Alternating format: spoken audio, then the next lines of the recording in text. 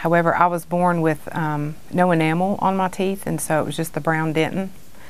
So as my teeth came in as a little girl, they were brown, and kids would make fun of me. So I was bullied a lot growing up in school.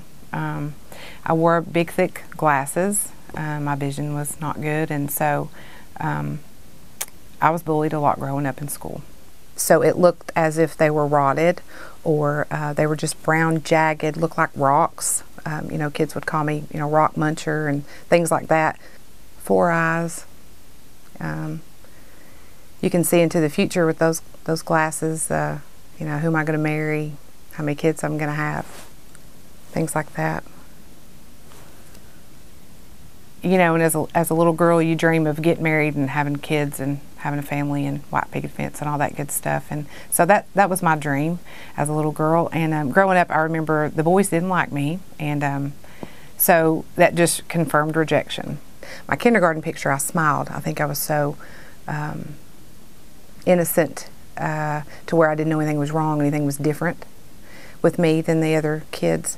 I smiled in that picture, but then immediately in the first grade picture, I smiled with my mouth closed. And then every picture from then on, I never smiled with my mouth open.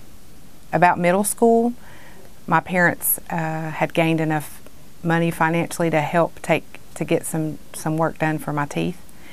When I got to high school, I got contacts, and my teeth were beginning to be fixed, and so boys started to notice me. The first time that a boy noticed me, I ran with that, and ended up being in a relationship with this guy for about 9 years.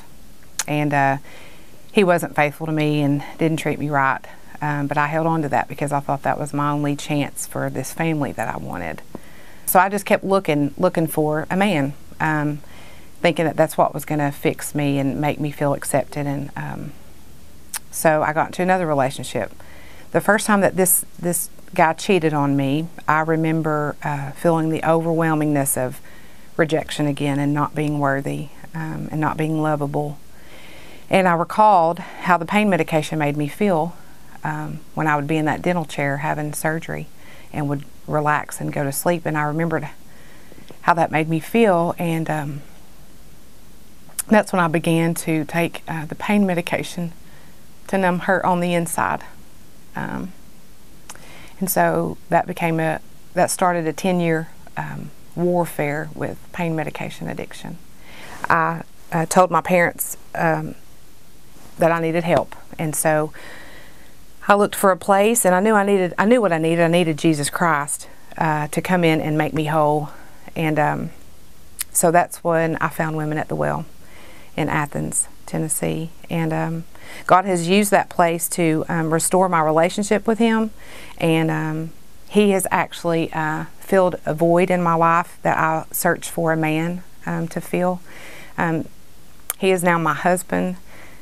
He is my father. He is my friend, and I know that He's all that I need, and I knew that in my brain, but to feel that in your heart is a completely different thing.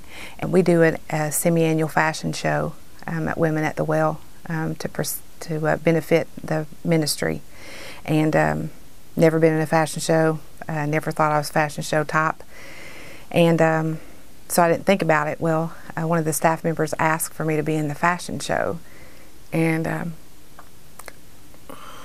on that day of the fashion show, when I got dressed up and makeup on and my hair done, I literally sat in the little dressing room and just wept, because I felt pretty that day. And it wasn't an outward pretty, it was an inward clean, whole, who God created me to be. I felt like that girl that day.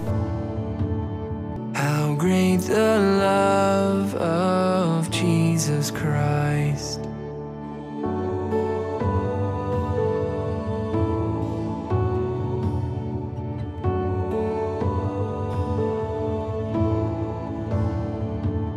Upon the cross of Calvary, the blood was shed that pardons me. No longer bound, no more defeat. How great the